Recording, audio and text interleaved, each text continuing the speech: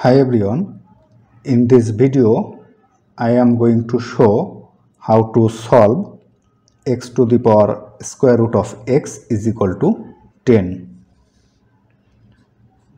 or x can be written as square root of x whole square whole to the power square root of x is equal to 10.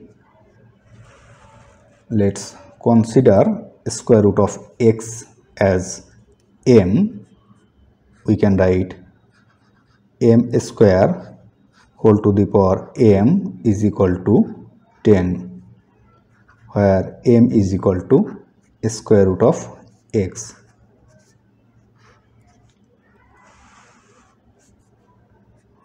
Or it can be written as m to the power twice m is equal to 10.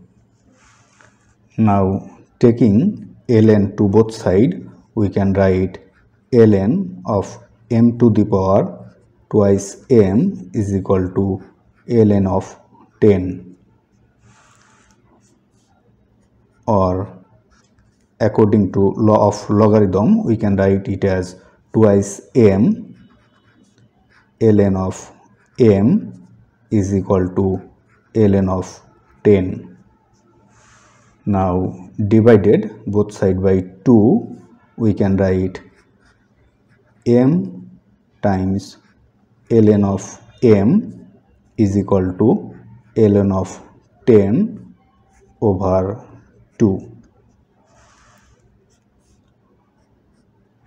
Or this ln of m times m can be written as e to the power ln of m, and this is m is equal to ln of 10 over 2.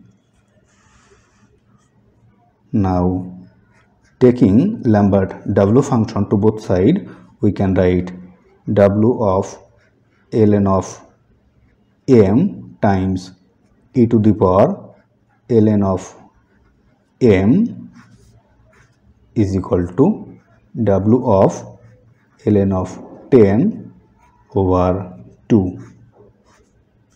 Now according to Lambert W function, we can write W of a e to the power a is a. So according to this law, we can write it as a e to the power a. So left side will be ln of m is equal to W of ln of 10 over 2. Or m is equal to e to the power W of ln of 10 over 2. Now substituting the value of m is equal to square root of x, we can write square root of x is equal to e to the power W of ln of 10 over 2.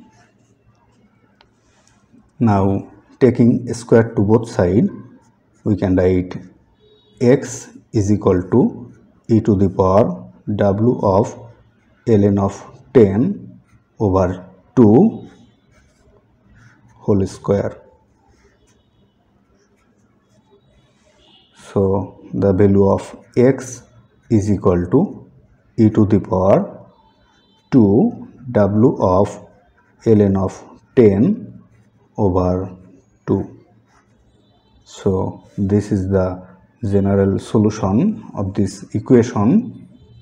If you like this video, please subscribe my channel. Thanks for watching.